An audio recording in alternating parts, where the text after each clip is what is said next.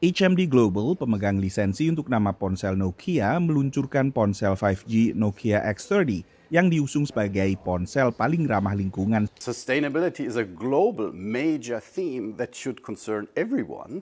And we in the consumer electronics industry are definitely a contributor with the big amounts of consumer products people are buying because they're so popular. So we have to take responsibility and look, what can we do to make sure people can enjoy their phones, but they also leave the smallest possible footprint. Selain bahan aluminium dan plastik hasil daur ulang, serta bahan karton kemasan daur ulang juga, HMD Global menawarkan layanan circular yang mendorong pengguna lebih lama memakai ponsel Nokia mereka, lalu membelinya kembali dari konsumen agar menyelamatkan dari harus dibuang dan menjadi sampah elektronik alias e-waste.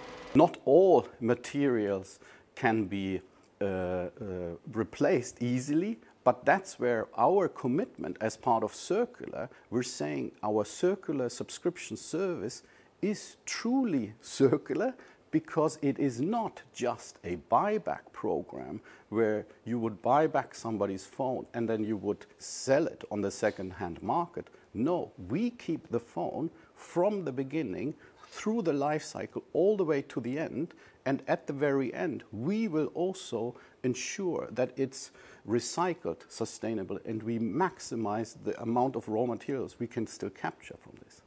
Ponsel Nokia terbaru juga tidak menyertakan charger berkabel khusus dalam kemasannya, seperti yang biasanya dijual bersama dengan ponsel. Langkah serupa sebelumnya dilakukan oleh Apple dengan peluncuran iPhone 12. Asumsinya orang yang sekedar mengupgrade ponsel dari ponsel sejenis sudah memiliki aksesoris yang dibutuhkan untuk charger. Tapi bila mereka belum memiliki, maka mereka harus membeli secara terpisah. Samsung pun akhirnya menempuh langkah serupa, dan inilah yang menurut analis masih menjadi kendala bagi produsen ponsel untuk sepenuhnya ramah lingkungan dan menekan e-waste. On mobile phones, there are some elements that are very difficult to manage. There are materials in there like lithium, like all of the gold and copper and other things that are in there. But I actually think the approach that HMD Global is taking is perhaps a little bit more forward-thinking, which isn't we can fix all of those issues, but more saying, well, we just need people to keep their phones for longer. That on its own would make a massive impact on the e-waste.